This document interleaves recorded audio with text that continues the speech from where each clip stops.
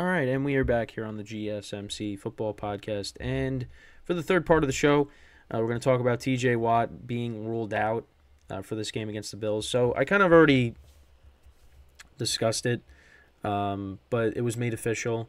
It's going to be tough with the with him being out for this game against the Bills, especially because also the game's in Buffalo, and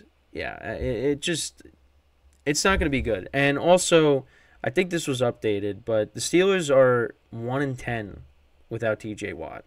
So, yeah, the odds are kind of stacked up against them for this game. And and listen again, my dad's a Steelers fan, so I obviously want the Steelers to win. But this is just going to be, it's going to be tough. It is really going to be tough, and it's unfortunate because TJ Watt has never won a playoff game, you would want to see him get that first playoff win, and it's probably not going to happen this year. So since TJ Watt was drafted, the Steelers' record is actually 69-33-2, and so it is 1-10 without him.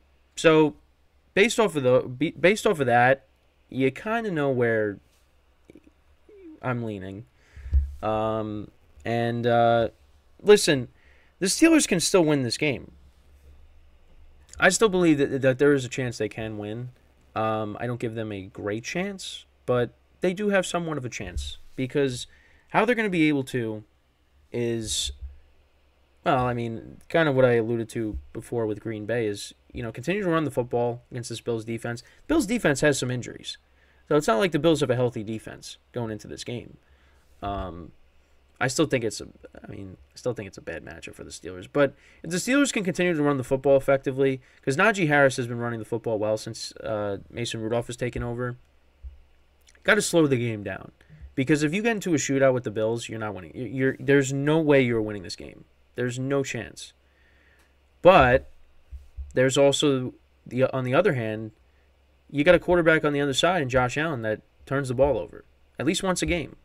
And it will definitely happen in this game. Because, again, you go back to last year's playoff game. Skylar Thompson was the starting quarterback for the Dolphins. And the final score ended up being, 34-31? Josh Allen gave away the ball. There was that sack fumble that led to a touchdown. I think he threw another interception. He threw an interception in the game. Listen, the Steelers just got to capitalize. Now, I actually wanted to look. What's Minkah Fitzpatrick's status for the game? I don't think he's going to play either, but we'll see. Okay, so I'm seeing Sports Illustrated headline, Pittsburgh Steelers optimistic about Minkah Fitzpatrick return. And then I see from 2 days ago, Minkah Fitzpatrick will return versus the Bills on Wild Card Weekend. Okay. Oh. All right. So, if you get Minkah back, that's big. So at least you can get him back. But I think that's really what it comes down to, is you gotta slow down this game somehow.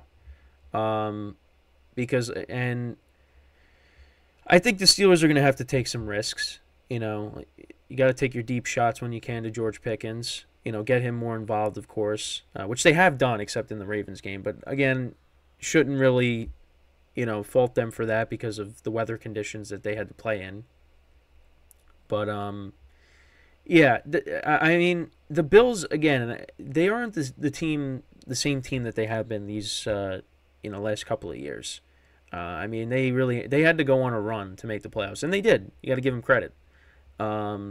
But at times it wasn't pretty. You barely beat Easton Stick and the Chargers, And I think you got to thank Deontay Hardy for that, that punt return the other night, because honestly, I don't. If that doesn't happen, I don't think the Bills win that game. That changed the whole momentum of that game. I think the Steelers will get turnovers in the game against the Bills, but this is a bad matchup for them. They played each other last year and the Bills blew them out. I don't know if the same thing's going to happen, but And actually, I think T.J. Watt missed that game too, because I looked up on StatMuse, the games that he missed, and let's see, yeah, he did miss that game against the Bills. That was when they lost 38-3. Um, yeah, it's wait, who put up? Oh yeah, that was the. Never mind, because I'm looking at another game that he missed too. Um, yeah, it's Oh, actually, the Bills. What did the Bills put up? They put up over 500 yards of offense on them last year. Yeah, that's not good. That's not good. And that was that's without T.J. Watt. So I I mean, we'll see. I mean, Mason Rudolph, he's been doing what he's supposed to do. He fumbled in the game against the Ravens. Well, he fumbled a few times, but they lost one. But he hasn't thrown an interception yet since he's taken over. So we'll see. But again, it's going to be an uphill battle. Because the Bills, listen, they had a disappointing end to their season last year against the Bengals.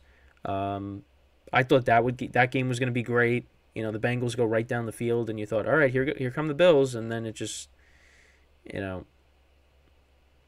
never really got to that point. The Bengals kind of just dominated the Bills at home. But we'll see. Are we going to get, the game that we got last year when the Bills played the Steelers in the regular season, or are we going to get a game like, the Bills played in the playoffs against the Dolphins, with Skylar Thompson? It remains to be seen, and that game is that's the first game on Sunday. That's at 1:00 on CBS, or 1:00 Eastern time on CBS. So that gets us started. The second day of Super Wildcard Weekend. Thankfully, all of the games will be televised. We won't have to. There's no streaming service we have to use. It's just on Saturday, the Peacock game. But yeah, so this game will be the first game to get us started on Sunday, and we'll see. But listen, I mean, I give the Steelers credit for getting here, because after the losing to the Patriots and the Cardinals, two last place teams, it just looked like they were done. But and then they lost to the Colts after that. But they winning these last three games and getting in. I mean, they got a little bit of help, but they're in. So we'll see what happens. And like I said, they've been running the football well. They were running it better ever since Mason Rudolph's taken over. George Pickens had 2 over 100-yard games. I think against the Bengals, he almost had 200 yards. And again, the Ravens game, not going to fault him, for not getting the ball. He had a carry in the game, but it's because of the weather conditions. So that's who you're going to have to go to, and get Freiermuth involved, Deontay Johnson. These guys are going to have to make plays.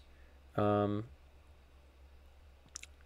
they have a chance. Like I said, I think they have a chance, but if they have to get into a shootout, they're not going to be able to keep up with the Bills, unless the Bills, give them the ball, like Josh Allen turns it over. So, I mean, I think at this point it's like almost a lock that Josh Allen's going to turn the ball over at least one time. I mean, you look at the other night, on that 4th and 2 play, he just throws it up into the end zone and it gets picked off. And again, I said this, my friends were like, why didn't they just bat it down? You get the ball close to midfield. But they didn't do that. That was basically an arm punt. And then also there was that bad the first interception where him and Gabe Davis, there was miscommunication there, and that ended up getting picked off. So, and the Steelers, they have played the Bills, these last couple of years. They played them in 2021. The Steelers actually won that game. That was the first week of the regular season. The Steelers won that game. Then they played each other last year. Bills obviously blew them out. That was with Kenny Pickett starting.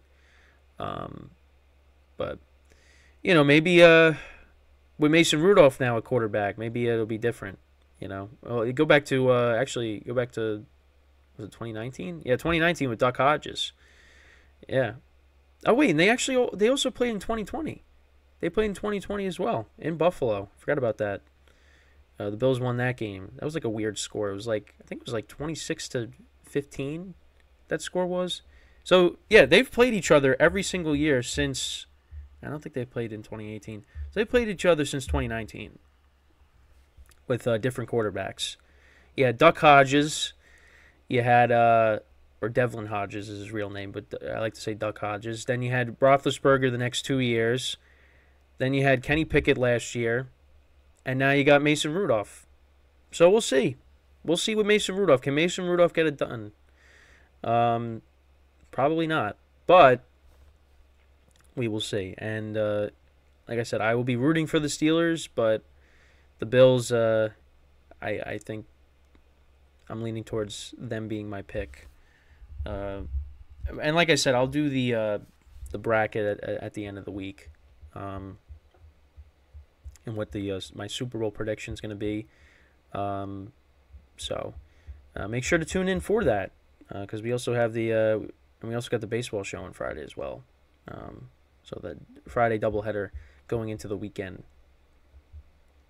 But yeah, it's but especially like when you have T.J. Watt, who I keep saying quarterback of the defense, it's gonna be hard because he could take over a game. I mean, we saw him score a touchdown in the playoffs. When the Chiefs were trying to do a trick play and it ended up and that was the handoff play that got botched, and T.J. Watt ended up taking that into the end zone for the touchdown. That put the Steelers ahead against the Chiefs, and you thought, oh, maybe the Steelers are gonna. Nah, I mean, there was even after that, there was like, Chiefs are gonna come back, and they did. So, yeah, I mean, that's what he could do. He could take over a game, and now when you don't have that, if he was playing, I mean, even if he was playing in this game, it's still going to be an uphill battle for the Steelers to win. But at least with him there, he could force a turnover on his own. You sack Allen, you get a fumble, and you get good field position, and get points out of it. But, now you don't have him. So, but we'll see what the Steelers have up their sleeve going into this game. So, but yeah, T.J. Watt will not be playing. It's unfortunate, but it is what it is. So that's it with this topic here. So when we come back from our final break of the show, we'll talk about the updated draft order, and that'll be it. Because at least for the like I said, for the top 10, we'll look through that.